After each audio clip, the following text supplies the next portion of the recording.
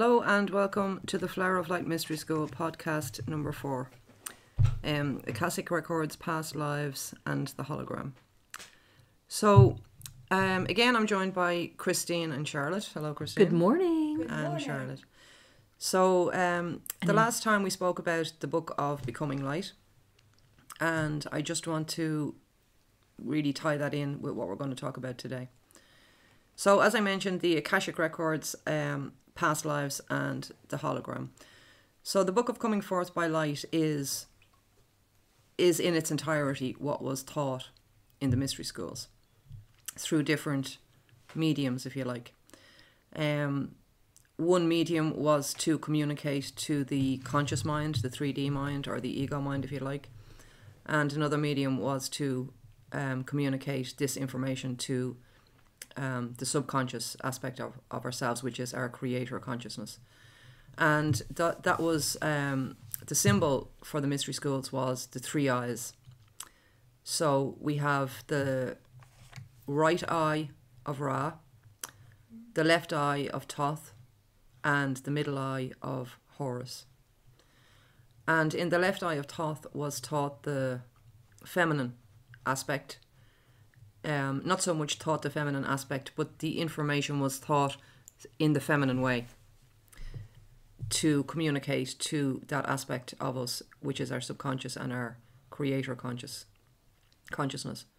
The right eye of Ra was the masculine aspect of the mysteries, and that was communicated to us in a way that our conscious mind, our ego mind would understand.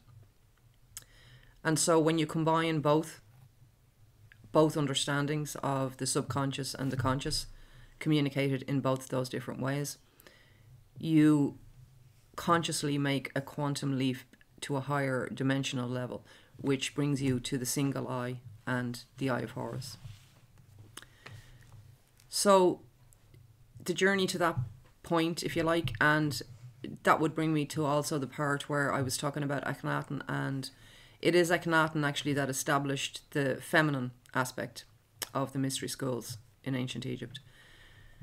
So in order to reach that single point of vision, if you like, of being able to see from that higher aspect, the eye of Horus, the higher aspect, the third eye,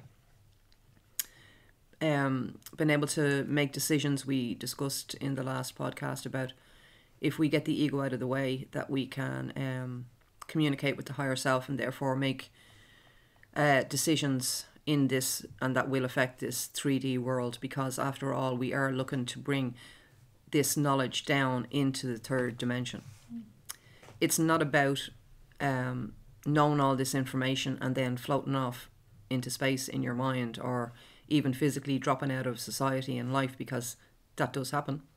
No, this is about being a master in all realms, and you have to be successful in the third dimension as well as the rest. So being successful here means bringing this information down into your third dimensional life. And when we say getting the ego out of the way, we're not talking about annihilating the ego, because we need the ego. The ego is survival. Nature doesn't give us survival. The power here. Exactly. Thanks, Charlotte. Yeah. And the ego, or sorry, rather nature, or the neter, does not provide us with anything. We ourselves, ultimately, right. It's ourselves. We don't provide ourselves with anything that we don't need. So the ego is important, but for certain things, it's limitation. It is limitation. It is our limitation consciousness. And while it's important up to a certain point, it does need to be moved out of the way in order to proceed. But that doesn't make it bad. It just makes it, it's gone past its sell-by date, if you like. We need just to move it out of the way. So this was the mystery schools. This is how the information was taught in the mystery schools. It was taught in a way that the conscious mind, our male energy, would understand, and in a way that our subconscious and our female energy would understand. And when both those understandings were integrated by the student or the initiate, whatever you like to think of them as, then they made a quantum leap, which was symbolized by the third eye. They made a quantum leap into those higher realms, and into the quantum realm, if you want to think of it that way. Antoinette, can I ask a question? Yeah. So basically, this is the symbolism of the child, right? So the activation of the third eye is the divine child. Yeah, Horus was the child. And so Horus was the child of Isis and Osiris. And Horus was conceived magically. Right. That's the story that we're told. Mm-hmm. That story is told throughout the temples in Egypt, but I suppose particularly in Abydos, Seti First Temple, and Dendra Temple. Dendra Temple would be mostly where the story of the conception of the divine child is told, but it's also told in Luxor Temple. As I mentioned, it's the basis of all this alchemy. So the divine child, and that's a good point, thanks Christine, the divine child, Horus, is not necessarily representing a child or a human being even for that matter. The divine child is the product of manifestation. The divine child is anything that a consciousness, having combined or integrated its male and female aspects and made this quantum leap, that consciousness now has the ability to manifest its thoughts. Right. That's what I meant. So it's every thought integration, and then once you awaken the third eye, you can manifest directly from your higher self. Exactly, right? yeah. And every manifestation is considered the child. Yes. Yeah. Would be considered Horus. Yeah. Anything you make or build or whatever is Horus. Yeah. The energy of Horus. Yes. Why is that? The manifestation. Because when they talk about, the conception and birth of the divine child. Okay, so that's the basis of, say for example, the story of Jesus. Yeah. Mary and Joseph, and we're told the Immaculate Conception. So that means conception without sexual intercourse taking place. Yeah. So I mentioned in one of the other podcasts about Luxor Temple, and it talks about how the child is conceived through no sexual act. And it's described in such a way that, if you remember, we said the Temple of Luxor, if you were to look down on it from a height, looks like a person lying on the ground. Yeah. So we're told on the inscriptions on the walls in the Temple of Luxor that the conception of the divine child, which, as we said, is any manifestation that an enlightened person can... Yeah, because you're creating it, right? You're creating it. Yeah, okay. So the Immaculate Conception is really, it's alchemy. Yeah. It's a mystery school teaching. And it's teaching the person, the student, how to integrate its male and female aspects. So that when they come together, they create the divine child. And that divine child is, in one sense, your higher self. Yeah. But at the same time, it's also anything that you manifest into this 3D world using this information, using this knowledge, using the skills and abilities that you achieve or that you discover within yourself. Yeah, and being aware and exactly sharing that, exactly. So the Immaculate Conception is really talking about the art of manifestation. It's the alchemical teaching, the mystery school teaching of manifestation, and that anything that an enlightened person manifests is considered the divine child. Okay. Because, and let me stress this, because once you have worked through all, and it was called the great work because it is a great work. It's not something that happens even in one lifetime. Yeah. This is spans through many lifetimes. The work, the alchemical mystery school work of bringing yourself to this enlightened point takes place through many lifetimes. It's not even ever completed in one life. Oh no. And so it's called the great work because it is work. Yeah. It is, and it's hard work, and only those who persist, really persist, will go any way to achieving these kind of self-development in terms of a soul, not a physical body even. Yeah. Because we're more or less programmed, I think I want to say. I think I'm using that word purposely. Like we're programmed today in our 3D world to think of ourselves as just a body. Yeah, that's all there is. Yeah. And that we live in an experience or a reality, if you want to say, that has a beginning, a middle and an end. So that's finite thinking. Yeah. And in this 3D reality, we think in very small increments of time. We think in terms of days, weeks, months and years. Mm-hmm. We don't think in terms of infinity. Yeah. Your average person does not think in terms of infinity. It thinks in terms of lunchtime. Yeah. What time do I finish work at? Yeah. It's thinking in terms of next week. Yeah. You know, very small increments of time. And it's also man-made measures of time. Because time doesn't exist at all. Time is exactly a man-made construct. There is no time. And the whole thing is, like Charlotte was just saying, cycles. Like the only thing that really exists are the cycles of the sun, the moon, the growth. That's nature. If you consider. But that's real time. Yeah. And if you consider what time is just what you've said. Time is counting the amount of times that the Earth goes around the sun. Yeah. It's a cycle. That's a year. We call that a year. Mm-hmm. So here's the question. Why are we counting something that just happens continually? To what end, like, you know? Well, when did... it's infinite. Because it's infinite. It just keeps happening, you know? The Earth keeps going around the sun. If we want to... Okay, I know there's going to be people at this point saying, but the Earth is flat. I'm talking from a point of view that we're assuming the Earth is not flat, okay? And I'm not saying that I don't... and that I haven't thought about that or looked into it. I have an open mind. Your mind doesn't work unless it's open. But I'm not discussing that in this particular podcast. So what I'm saying is, from the point of view that the Earth goes around the sun, it does it infinitely and continually. So what is the point in counting? Well, as far as I can see, the only point in counting time in that way is because of the Industrial Revolution and people moving from an agrarian, connected to nature lifestyle to a lifestyle where you have to go into a building and work as a widget in somebody else's greater idea, you know. So it's basically even more so man-made. Yeah, it's for control. Yeah. So, so really, all of the knowledge, let's say, of alchemy, all of the knowledge of the emerald tablets, all of the knowledge of what would be described as the science of what many people refer to as Atlantis. Mm-hmm.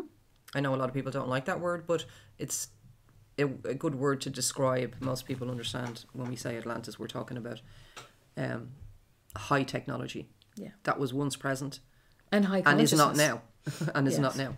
And even I know a lot of times I would say ancient technology and ancient sites, but the truth is we actually don't know how ancient or not these places are. Yeah. And we don't know how long ago.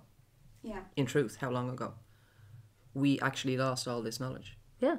Because it may not have been as long ago as we're being made to think. Yeah, you have to have an open, skeptical mind in terms of everything, even like institutional history, all this kind of thing. You have to.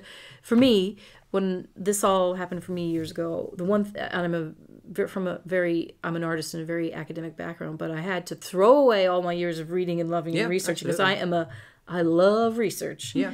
And say, I know nothing. And then, I mean, that really sets you free, which is like you're not trapped in anyone's box of how you're meant to be thinking about a situation. Yeah. When you throw that away and you say, I'll take what I want from it and move forward, then you have a freedom to be creative and turn the problem on its head and look at it from a whole different angle. Exactly. It's like, it is freedom. Mm-hmm. Yeah. But as I mentioned, I was talking about there, just to bring it back to what I was saying about the idea of when we think in linear time, you know, and we call it linear time. Yeah.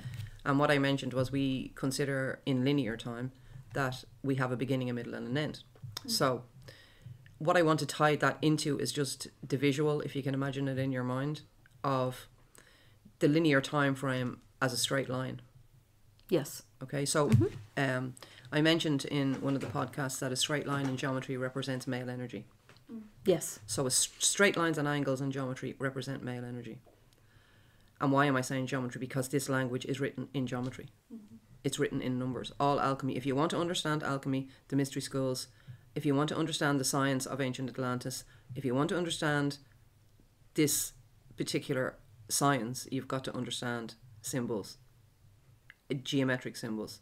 You've got to understand geometry, and you've got to understand the language of numbers and how this information is communicated. And I would even say sounds like Sound and light. yeah, sound and light, yeah.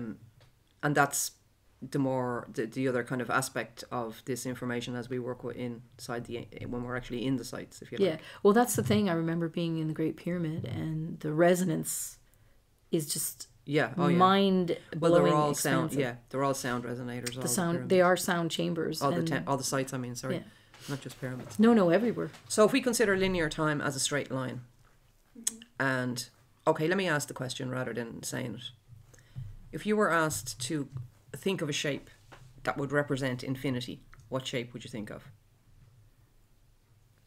The infinity symbol. Number Infinity eight. symbol. Number Very eight. good, very good. Number 8. So you think Sideways. of that as well? Yeah. Okay. Or well, a spiral. I'd actually, well, it's the same thing really. Yeah. I'd think of a circle. Yeah, of course, yes. Yeah, you're right, actually. But the infinity symbol is pretty much the same thing. It's a circle twisted in the middle. Yeah, exactly. So it never. It's a vortex. The infinity symbol is a vortex. Yeah. So if we just, for this minute, think Yeah. of it as a circle. Think of infinity as a circle, if you like. And we're talking about linear time as opposed to infinity. So if we think of linear time as a straight line and infinity as a circle. So just think of this. If we take our circle, which is infinity, and we break it at a point, and we open it out, what do we get? A straight line. Yes. A linear experience in which we think there's a beginning, a middle, and an end.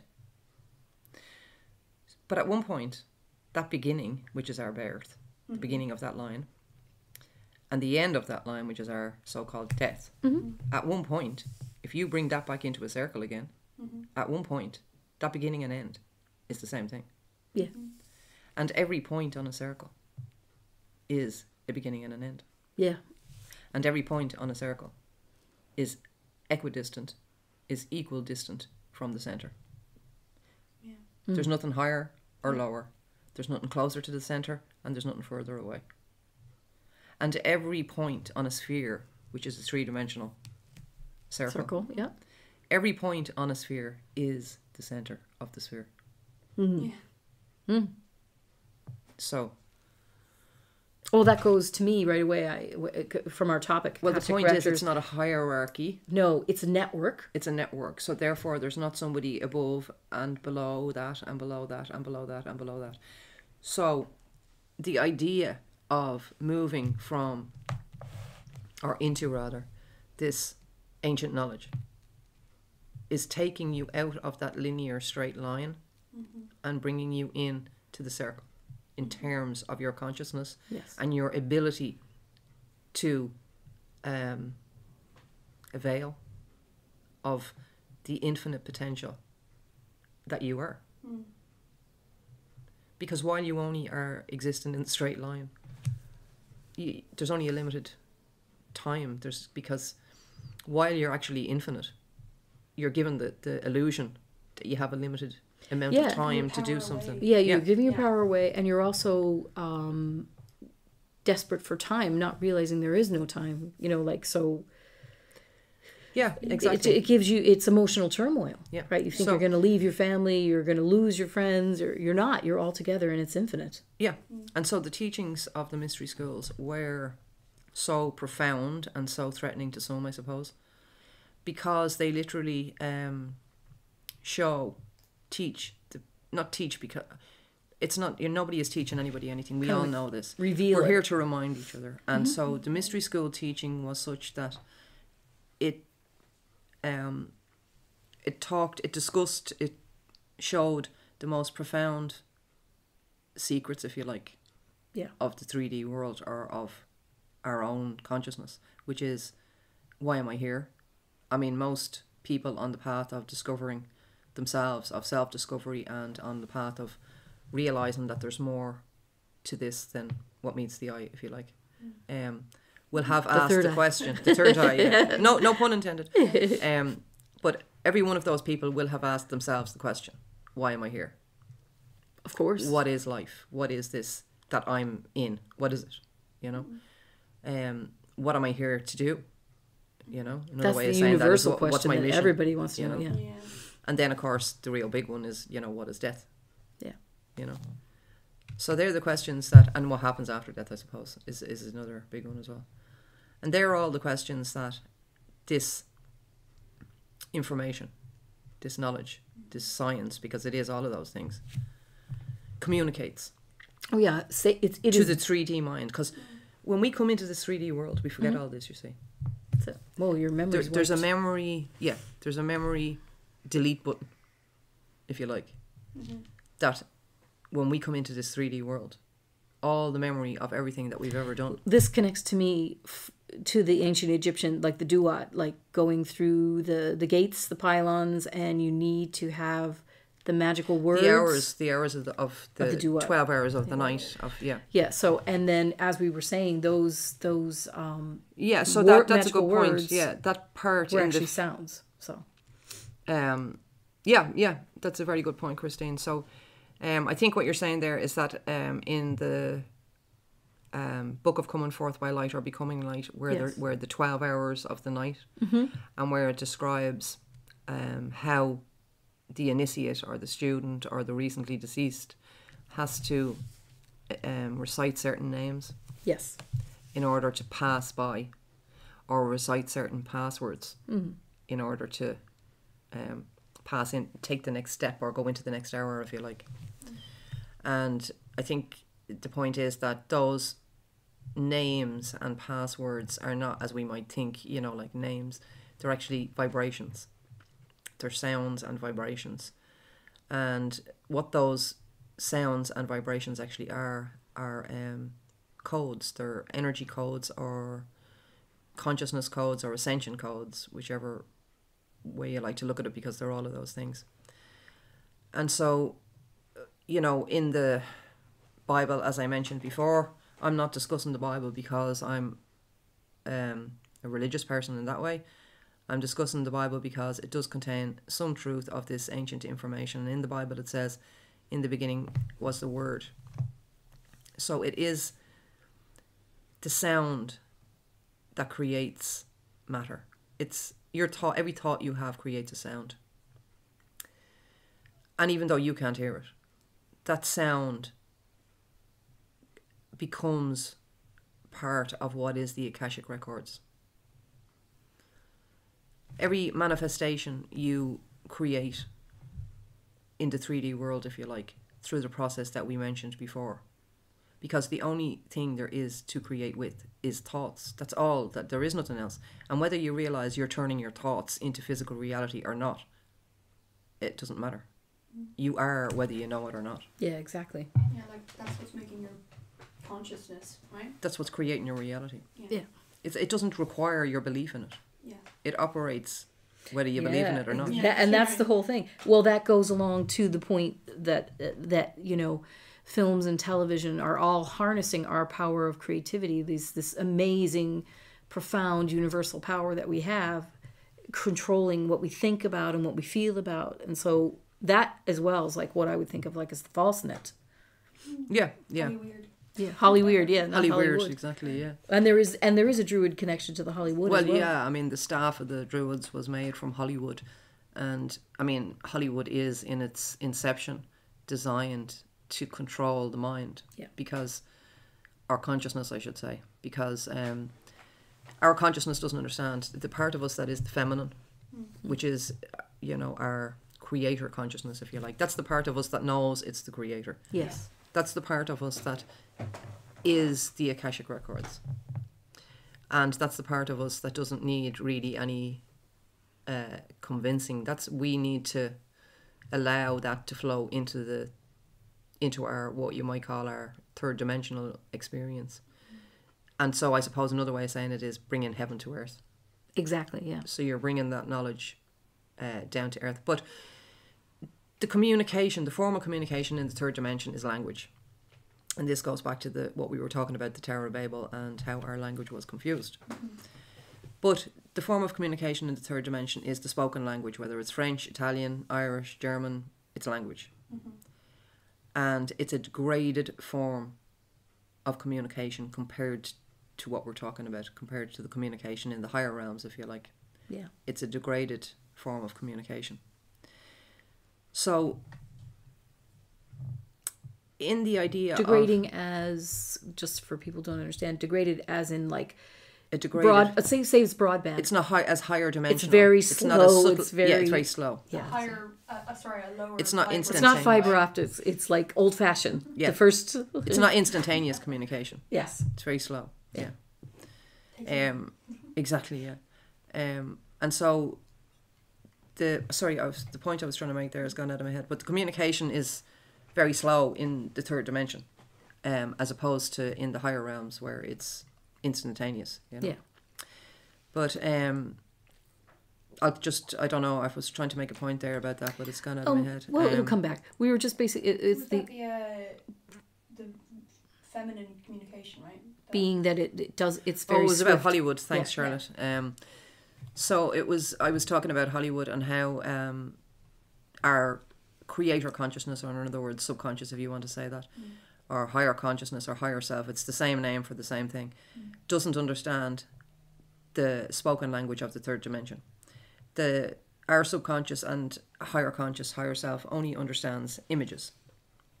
It only understands feelings, emotions, images, shapes, forms, processes. It doesn't understand the spoken language. So Visual. it's visual, and it's sound as well, because sound is vibration. Yes. What you hear with your ears is sound. What you feel is vibration.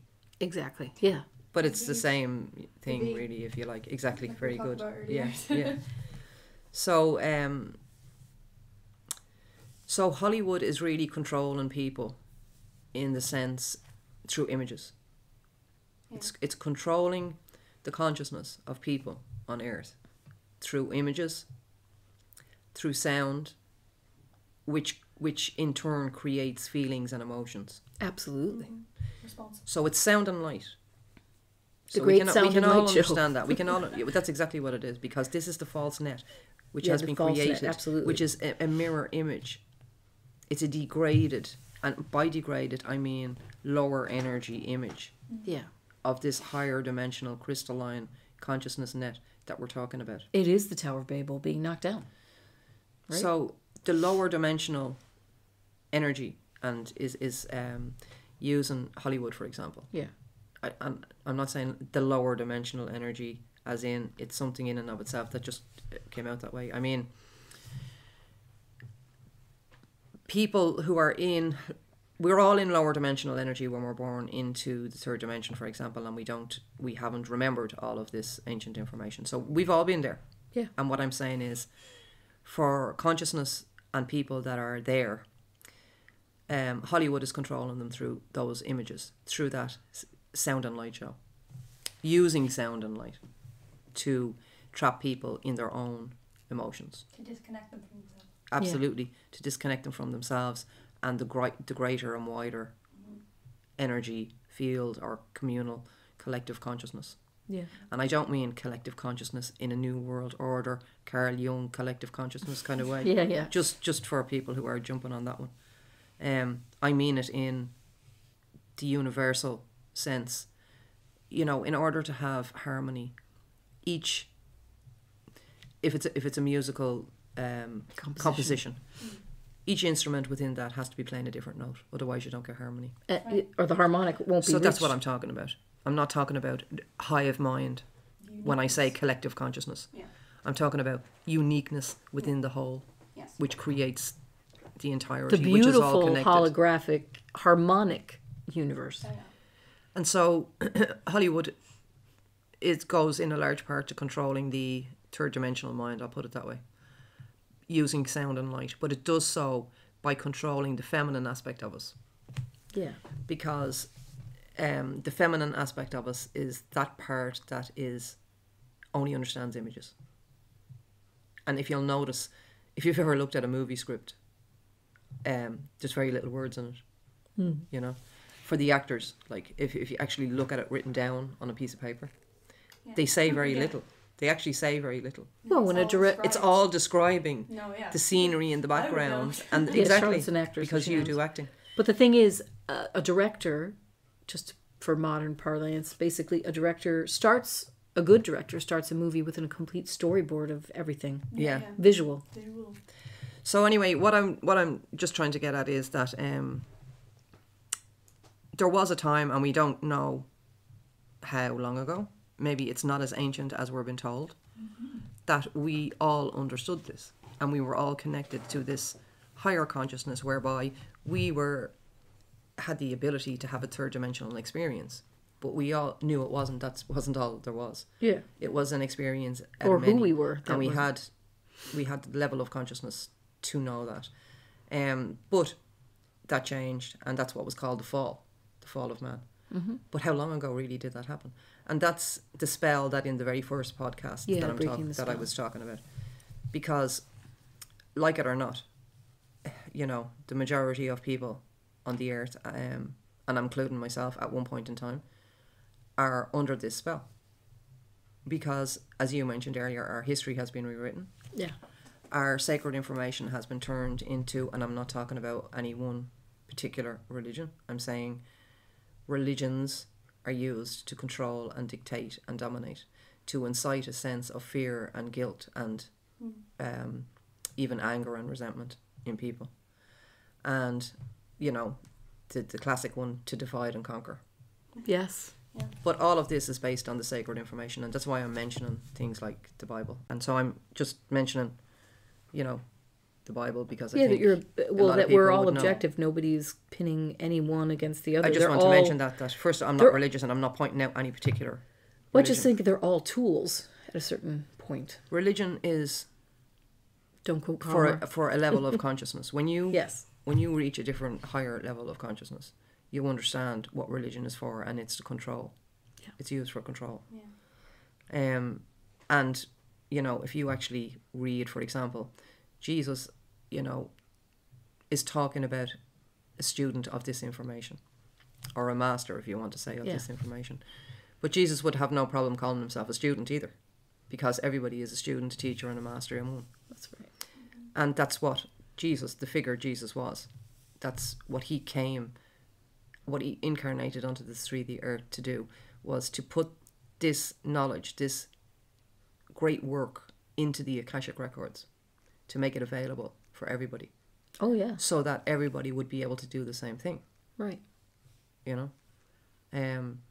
As Jesus did. We were never meant to idolize Jesus, to worship Jesus. Supposed to see him as an equal. We were meant to idealize. That means to do what he did. Exactly. Oh, yeah, okay. Idealize. See the words, they changed the words. Yeah.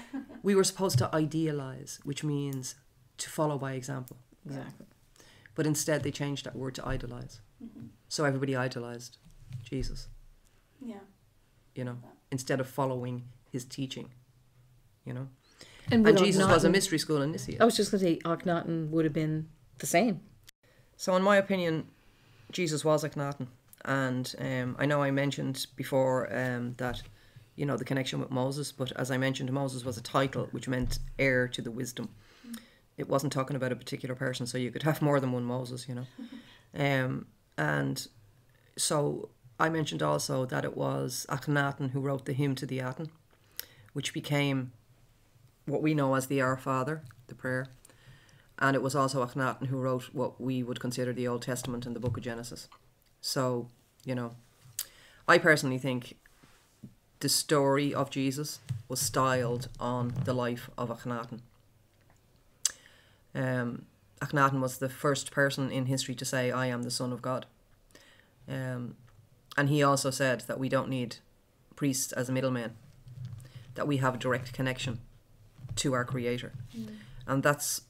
There's where the problems began in the modern era. That's why he moved, part of the reason why he moved.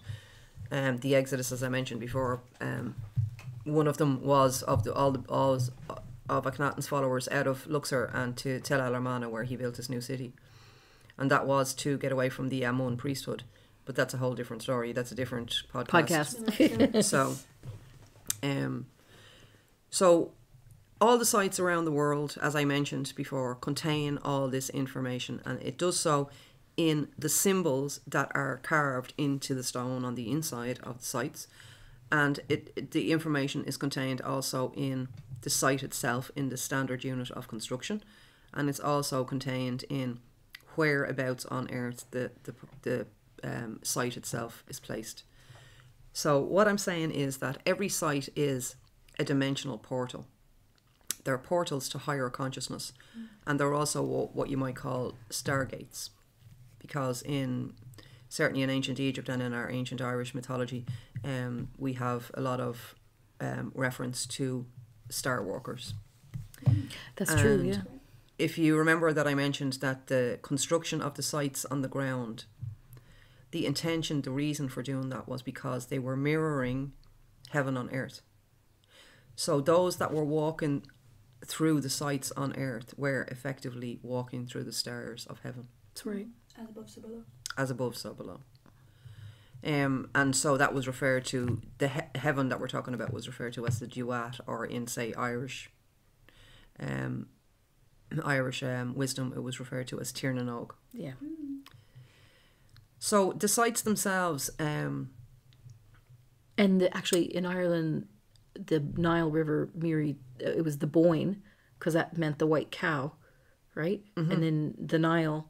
Okay, as well. So in the sites, I think what you're talking about is we have 3 sites in Ireland, and this was discussed by Andy Power in his wonderful book, Andy Power, in his book Ireland, the Land of the Pharaohs, and he made the amazing observation, and I don't think it wasn't just his observation. He found that information from older sources, but that the 3 sites of Newgrange, Noth, and Doth are aligned in such a way to the Boyne River as the 3 pyramids of Giza are to the Nile.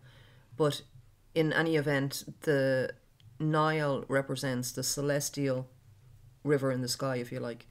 And that celestial river in the sky is known as the dark rift in the Milky Way. So if you look up at night and you see the white haze of the Milky Way, you also see a dark band running through the centre. That's called the dark rift of the Milky Way. And that is what the Nile River in Egypt represent. And in Ireland, the Boyne River was known as the Brew na Banya. Brew na Banya is the brew on the Boyne, but the Banya in Ireland means milk. Yeah. So, the Boyne was the white water of the cow, if you like, because bovine, sorry. Boan. And Boan was the goddess of the Boyne. So bovine is reference to, cows, and cow in Irish. Yeah, and that, is the connection, of course, in Egypt. How do you say white as well? The Hathors. So that's what it means, yeah. Bawn is white as well, yeah. So the white cow, like the Milky Way. Yeah. So, so the sites, like for example, the River Nile and the River Boyne, the sacred sites that we're talking about, many of them are aligned along each side of those rivers. Yeah. And that would mirror the stars that are aligned along either side of the dark rift in the Milky Way, but at a particular point in the cycle. Right. So it's where it is like, in the cycle as well. It's like taking a photograph. Exactly. All the sites along all the sacred rivers, if you like, all over the world. The rivers all over the world, sacred, used in this way, represent the celestial river of the dark rift. And the sites aligned alongside them are a mirror of the stars that would be aligned along that dark rift at a particular point in time. Wow. So it's a frozen point in time. That's so cool. Yeah, on the ground. So, and they're broadcasting a frequency, like through the point. And all the sites are like different steps in this progression. Exactly. Process, right? Exactly. That's a very good point, Charlotte. Yeah. Each site is an ascension chamber. An ascension chamber. So when you go into it, what it does is it makes available, because I'm not saying it's only there in the sites, like it's there all, but because of the way the site is built with its sacred proportions, the way this information is inscribed on the walls in this sacred language that we talked about, the symbols, and the symbols are geometric symbols, using the sacred geometry, the blueprint for creation, and the way it's actually placed on the earth. All of those things combined will bring you into a space where it's very easy for your consciousness to be elevated to that higher aspect of yourself. So when you go through that journey, you're essentially connecting yourself back to the stars, right? Exactly. Back to... And it's Who you literally... really are. Yeah. Well, you really you're a Jedi, right? So here's the point is that those chambers are on the earth, built with the sacred proportions. They have the frequency, so like Antoinette was saying. Yeah. So it's not your ego that's having this, it's your consciousness Yeah. that's harnessing that. So That's a very good point. When you go into the... so you may think, what happened to me? But you had something happen to you. Yeah. Believe me, I know. Yeah, that's a good point, because when you go into the sacred sites, and that, I mean, when you're going into the, what I'm saying is when you go into the sacred sites on one of these, with this intention. Yes, it's the intention. I mean, many people go in and out of the sacred sites. I've seen people doing it in Ireland and Egypt, and they climb on the stones and they run up and down and they shout and they scream and they roll down the mound as if it's a hill. It's a very. We just happened to witness that one. So I mean, not everybody. I'm talking about somebody going in specifically with this intention, With a doing this reverent- great yeah, work. When you reverentially. do, yeah, Remembering or recognizing that. Yeah. yeah. So when you do that, what you're doing is you are reconnecting yourself to the crystalline energy network that we were talking about. Yeah, the diamond light. And the Akashic record, right? All the Akashic records and all the information on the walls is the steps or the instructions It's the recipe, basically, to put it in a really low-level thing. for how you to do that. Yeah. And so all the sites combine to make, as we mentioned, this energy net, if you like. Yeah. Because as we mentioned, all the sites have an energy, a physical Signature. site made out of stones. It has the physical site, the 3D site made out of stones and whatever. But it also has the energy counterpart site above it. Yeah, the etheric. That is the most amazing thing. Yeah. As above, so below. Well, the energetic pyramid Yeah, inversely mirroring the physical 3D pyramid. Oh, yeah. So that's why when you go into, say, the Great Pyramid or whatever, you're literally in the star chamber. Because, and then your conscious energy has to activate, right? Antoinette has to activate that sort of etheric, high-dimensional, non-physical So it's pyramid. like So it's your heart. It's not your head, it's your heart that pulls down and activates yourself. Yeah, and it's like an inverted image, I guess. Yes, like a mirror image. But it's almost like when you're seeing stuff, you see like diagrams of like when you perceive light and you're like Yes, and it goes right? into your mind and it flips it. Yeah. So that for your vision to decode the light, right? Well, your eyes actually turn light into electrical signals Yeah. so that you can, But I mean, there is nothing out there. It's all happening as a hologram inside your head, That's right. So that's the holographic thing, which is absolutely amazing. That's why So we're all star walkers. One of the and ways Jedis. that they would show, people on this path, for example, and this is just giving an example, is say in Newgrange, the way the light would shine in on the 21st of December, and it does it not just on that date. It's it for does the whole it on, week. It does it on, yeah. And so the way the light would shine in to the passageway and illuminate symbols on the wall. Well, there would also be a crystal hanging there. Absolutely. For the people who are inside, And so when the light, this is when, let me say, at a time when the sites were being consciously used by people who knew what they were doing. Yes. And I'm calling that time Atlantis. So just for the want of a word. So they would have used crystal, for example, to teach people going inside that, the light as it shines, the one sunlight as it shines through the crystal, you would The see white it light. then radiating all over the walls as the 7-rayed spectrum.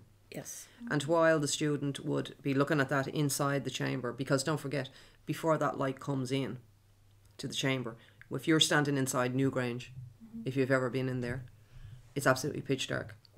You can't see your hand in front of your face. That's it. But when the light comes in, as soon as the light shines in, you can imagine you're in pitch dark, and then all of a sudden this white light shines in, shines through a crystal, which is effectively a prism, and it breaks down the light in. So you're standing inside with this rainbow all around. Whoa. And you're being instructed on how this light is you. This is your incoming soul. Absolutely. And as it passes through the crystal, I spoke in the last podcast about the pyramid the Great Pyramid of Egypt, representing the crystal. Now, the thing is, your DNA, the geometry of your DNA is tetrahedral. In other words, the same as the Great Pyramid. Yeah. It's the same shape.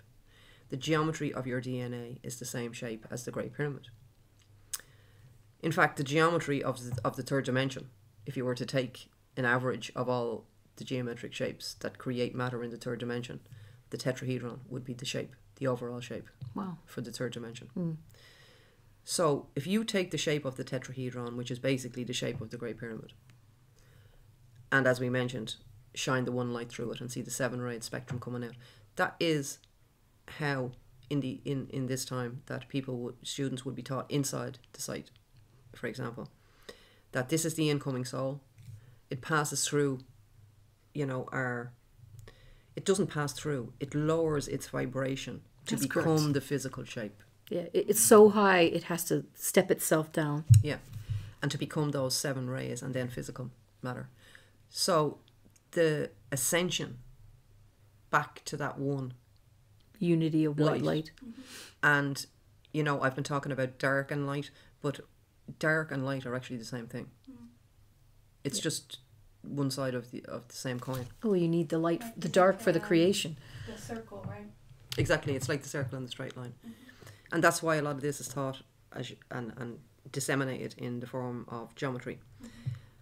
So there's an interesting experiment actually, and probably a lot of people will already know this. It's called the double slit experiment, and it's where electrons were shot from an electron gun through 2 slits with and shot at a backboard, board behind it. So the electrons would hit off the backboard like if you were shooting tennis balls at a wall or something.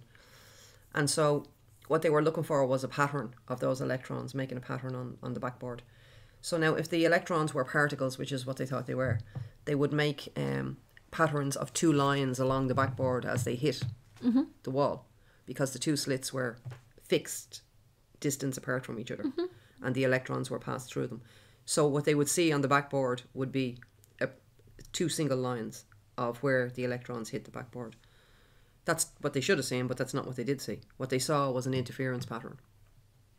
And so that led them to look, more deeply into what was going on. But anyway, what came out of that experiment was called the observer effect, because what they discovered was that it was the observation of the scientists doing the experiment That changed the outcome. that collapsed the quantum realm. It turned what was waveform energy into particle energy. Because when nobody was around, the electrons passed through the 2 slits as waves.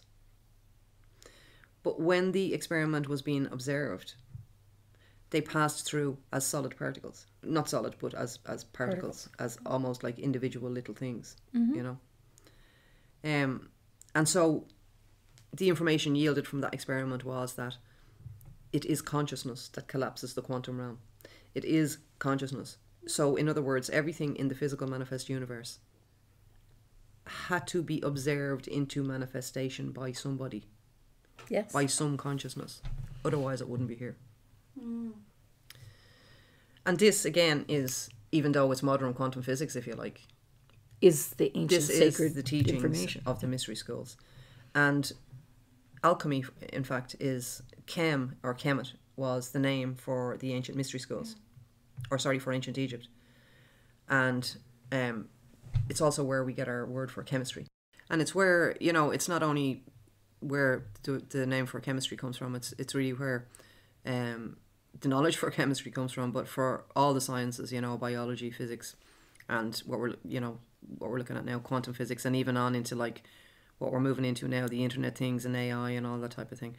And as technology moves forward, actually, the highest and finest technology, if you'll notice, technology gets faster and smaller, the things that we use, our phones get smaller, our laptops get smaller. And eventually the actual technology disappears altogether, But not in the way it's happening now, because what's happening now is in the 3D world is like transhumanism, the combination of AI and humans. That's not what I'm talking about. I'm talking about the consciousness of consciousness, the ability for consciousness to create its own reality without the use of any middleman or middle technology or middle anything. And that's what Akhenaten was talking about. We don't need anything in the middle. We don't need priests. We don't need technology. We don't need any of that. We have direct line to source. And that's what this ancient information is teaching us. And the Akashic Records is basically, if you can imagine, all these ancient sites all over the world make up all the information that is the Akashic Records. But the Akashic Records is unique to each person. And in one of the earlier podcasts I mentioned that the Book of Coming Forth by Light, or as it was called by Egyptologists, the Book of the Dead, was actually always produced for the individual. It wasn't one size fit all. Everybody got their own Book of Coming Forth by Light or Book of the Dead. So it was unique to the individual. And even though all these sites all over the world literally are for everybody to go into, they are unique to your specific frequency. And all the information is there for everybody. So collectively all over the world, the sites, the sacred sites that we're discussing are the visual for what is the Akashic Records. Now the symbol that would give you the visual for what is the energy or the consciousness Akashic Records, the symbol that will give you the visual of what that is the geometry that we're talking about. And if you can look at the symbol of the flower of life, that symbol would be the visual symbol of this whole network of energy that we're talking about. But it's also the visual symbol of the Akashic Records. Now, the Akashic Records is something that you need to tap into in order to see the continuity of memory that I was talking about before. Because we've all lived and had many experiences in this third dimension and in all other dimensions, because we're omnidimensional. But in this third dimension alone, we've all had infinite amount of experiences. And all those experiences are so that we can remember, that we can see the connection between our lives. Because as I mentioned, when we come into this third dimensional life, we have a memory wipe, if you like, which leaves us not remembering the life we've just previously had. Now, what's the purpose for this? The reason for being able to remember past lives is not that you need to remember every single life you've ever lived. But if you can remember aspects of one or two or more lives that you have lived, then you know that this is not all there is. And the mystery schools was always about direct experience. You must have your own direct experience of this. You can listen to other people can be guides to tell you, to advise you maybe for things to do, say, places to go. But ultimately, you have to directly experience this yourself. Because the difference between one that is mortal and one that is immortal is memory. That's all, just memory. It's what you can remember. Becoming immortal involves remembering, putting things back together. And that's the story that's embedded in the story of Osiris being chopped up into many different pieces. And then the pieces of him being put back together. So when you put something back together, you remember it. When you take it apart, you dismember it. Okay. So what we're doing is we're remembering. We're putting back these pieces together. Because in the ancient world, the masters of this information were known as the masters of the net.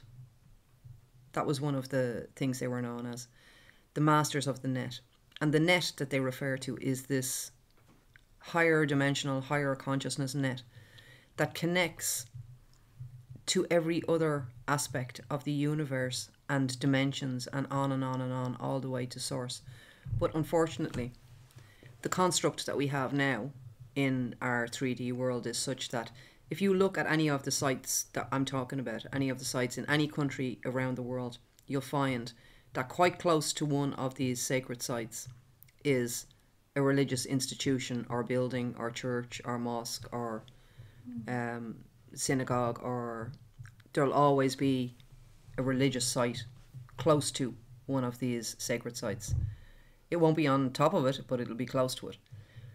Because this is literally a visual of the net, if you like, or the false net that has been created, which is just visually, if you look at how they build these sites on the side of the sacred sites.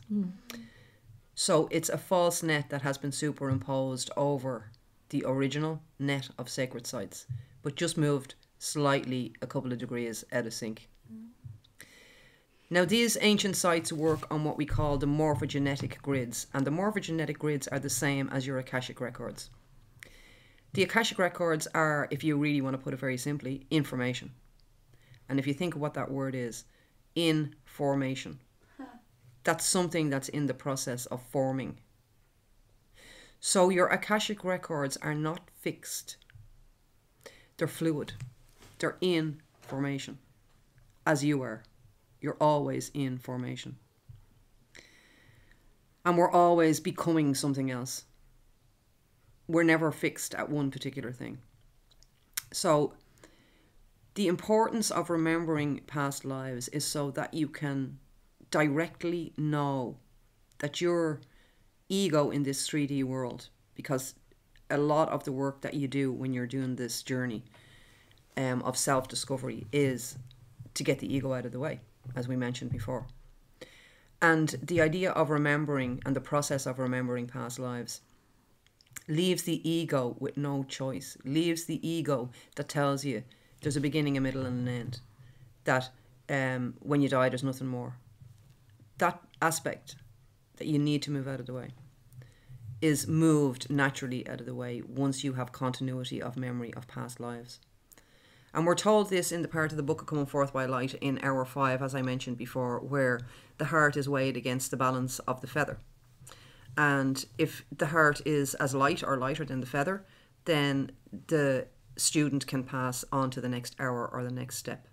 But if the heart is not as light as the feather, then the composite character that I told you, called Amit, consumes the soul. So we're told in the Book of Coming Forth by Light, or the Book of the Dead, consumes the soul of the student. Well, that's really symbolic for saying that the person that does not pass the 5th hour, where the weighing of the heart takes place, is sent back in to the reincarnation cycle of the 3D realm.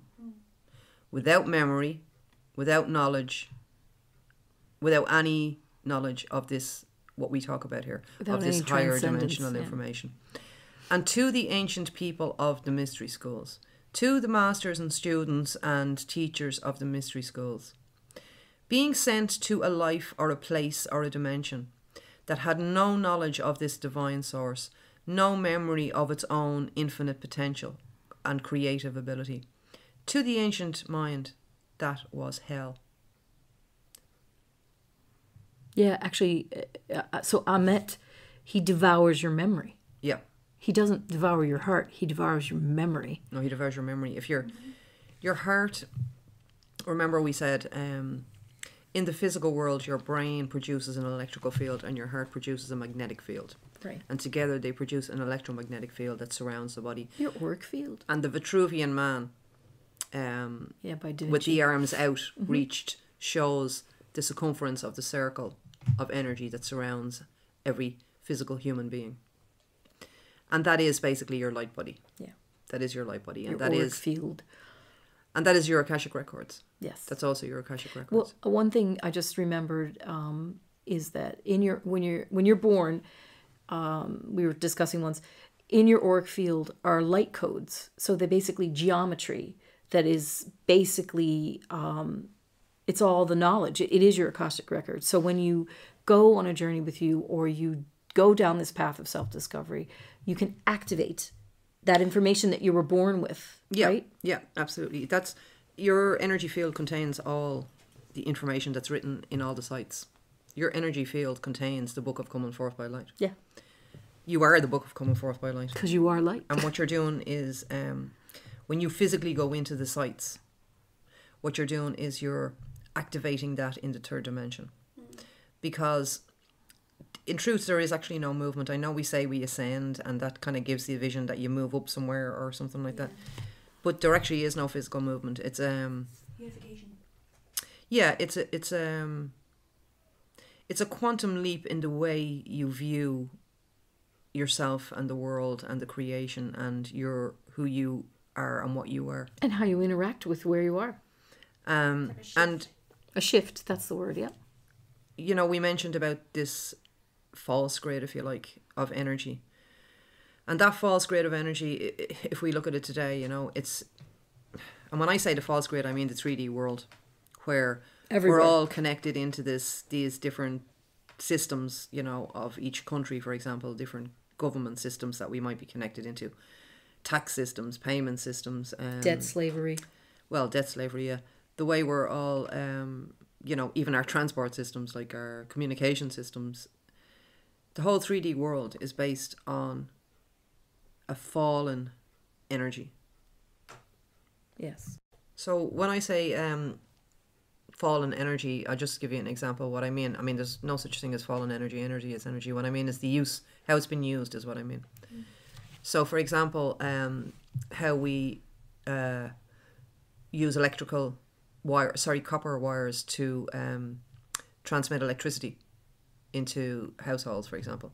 We use wires to transmit electricity. Well, you know, if we look back at, for example, Nikola Tesla, even in the late 1800s, he was using crystals, sender and receiver crystals. And so, you know, and being broadcast through the airwaves rather than things being broadcast through copper cable, you know. That's what I mean by a fallen, maybe I should say a fallen technology rather than a fallen energy. The way we use technology now is for control. It's not for enlightenment. For example, if you look at a television, in every household practically all over the world, that television could actually be used to broadcast enlightening information that every human being could tap into and benefit by. But it's actually used to broadcast Hellraiser, fear, and Big Brother, and so, and of course they're called programs for a reason, because your mind is being programmed by these things. But what I wanted to say about all the sites, when we take them all together, all the sacred sites, they act as a morphogenetic field. And a morphogenetic field is basically the same as a holographic field or a hologram. So we're talking about instantaneous communication. Faster than telepathy. Instantaneous communication within this energy field, if you like. There's no time delay between the transmitter and the receiver. Einstein called it spooky action at a distance. So, in a morphogenetic field, information can be transmitted instantaneously and is transmitted instantaneously. And we can see that the way we see, for example, all species share a morphogenetic field. And when we look at loads of birds flying and all of a sudden they change direction, or fish shows a fish and suddenly they all at the same time change direction. Well, how do they know all to do it at the same time? Because they all received an instantaneous communication. Yeah, they don't think about it, they do it. Now, the thing is, human beings, all nature has its morphogenetic fields. So when I say like energy grids, I don't mean that there's just one, you know. There's loads of them. There's energy fields upon energy grids. So human beings have their own morphogenetic field, you know. Different plants would have their own. Every species has its own morphogenetic Everything field. has. Yeah. Every species has its own morphogenetic field. It's how they communicate. Members of the same species communicate with each other instantaneously.